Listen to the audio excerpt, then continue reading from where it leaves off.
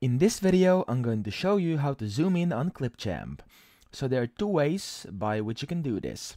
So the first one is if you want a smooth zoom from where when it starts zooming, it's about this much zoomed as you can see right now, and then at the end of the video, it gets zoomed all the way in, okay?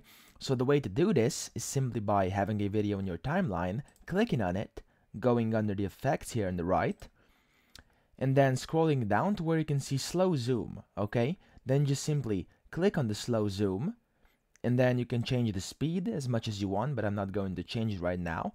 And as you can see, if I now play the video, it slowly starts zooming, okay? And now if I go towards the end of the video, you can see it's more and more zoomed in.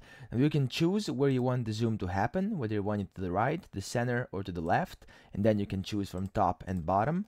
And you also have the speed option over here, and as you can see, if I now select the middle one and then change the speed up to about the middle and play the video, it starts zooming in really fast, okay? And it's going to zoom in pretty much endlessly, okay?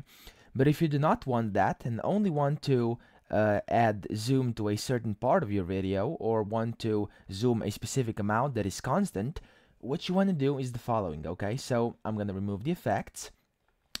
You just have to simply cut the part of the video which you'd like to zoom. Let's say I want the zoom to happen from here on. You have to select that area, so the video has to be selected. This timeline marker has to be on it, and then click on split. As you can see, the two parts of the timeline have now been split.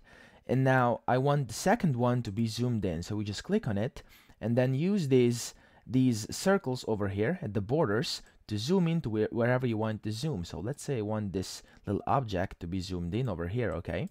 Just simply do it like this. As you can see, it's now zoomed in.